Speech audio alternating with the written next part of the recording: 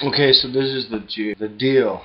This is it. I was talking to my friend Sarah, who says, I don't think you can rap. Shut the fuck up, Mary Kate and Ashley. Yes, I swore. Listen, the deal on swearing, this is it. I have a conviction, but I don't know if it's really more of a suspicion.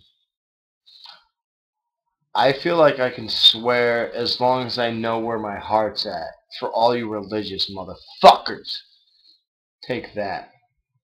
But seriously, swearing is not anything bad, for lack of better words at the current moment.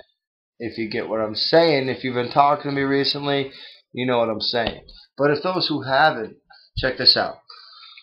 Swearing is an emphasis of the heart if you want to get on it. Seriously, bro. I could say, yo, what the fuck is up? Or I could say, you fucking asshole, I'm gonna fucking kick your ass, you motherfucker, better fucking watch out. I can use the F word in many different ways, but I can also use any word with those same emotions. You get what I'm saying? But check this out. I can call you a piece of Mountain Dew. You're like, you friggin' piece of Mountain Dew, I'm gonna friggin' Mountain Dew you up. That has a lot of energy to it. Or I can be like, you motherfucking piece of shit, I'm gonna fucking kick your ass.